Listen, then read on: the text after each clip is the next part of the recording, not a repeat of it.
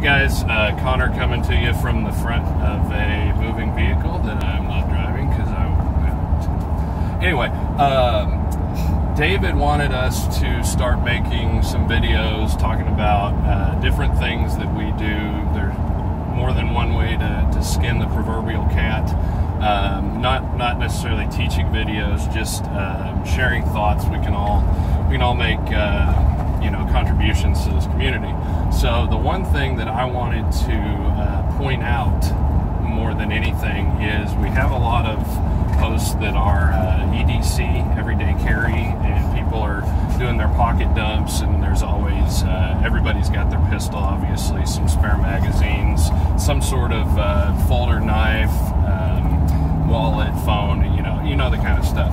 One thing I never see, or almost never see, and this is how you can kind of tell the real shooters and the people that have had lots of training apart, is because they have medical stuff in their everyday carry. So we have all this fighting, get to the fight and win the fight and all this. What about after the fight? What if you get shot during the fight? What if a loved one takes a stray round? What if a bystander, somebody you don't know, takes a stray round?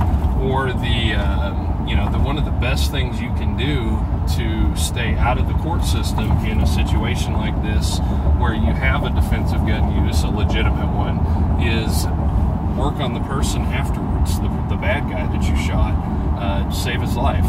And so the things that we can carry on us, without a whole lot of medical training, there's not a whole lot you're gonna be able to do, but we can stop large bleeding areas. We can carry tourniquets, we can carry occlusive dressings, we can carry Seal-Ox or some other sort of coagulant. And these are things that'll fit in a pocket. If you can carry a spare magazine, you can carry a cap tourniquet or a soft tourniquet. If we don't want to do that, there are other options like a SWAT tourniquet, which is basically it looks like a bandage. It's made of rubber, and you wrap it like come on, dude, get out of the way. You wrap it like an ACE bandage. You tuck it under itself, and it can provide decent pressure, as well as it can be a pressure dressing of its own if that's what you need. And we can take that and fold it in such a way, along with a small quick clot. It doesn't even have to be in a bandage. It can just be the coagulant agent that you pour into a wound, along with some sort of Israeli type bandage that we can use for a pressure dressing in addition to the tourniquet. These things will fit in a sandwich bag that you can put in your back pocket opposite your wallet. For the ladies out there, it'll fit in a small purse. And it's just something we really need to think about, is what we're going to do after the fight. And you yourself might be injured, and it might be critical for you to stay alive.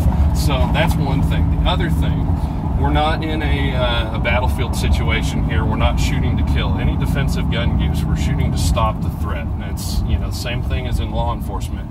You shoot until the threat stops. So when we're not intending to kill somebody, we need to have a plan for, okay, we shot until the threat stopped. We removed the threat, whether it's a gun or a knife.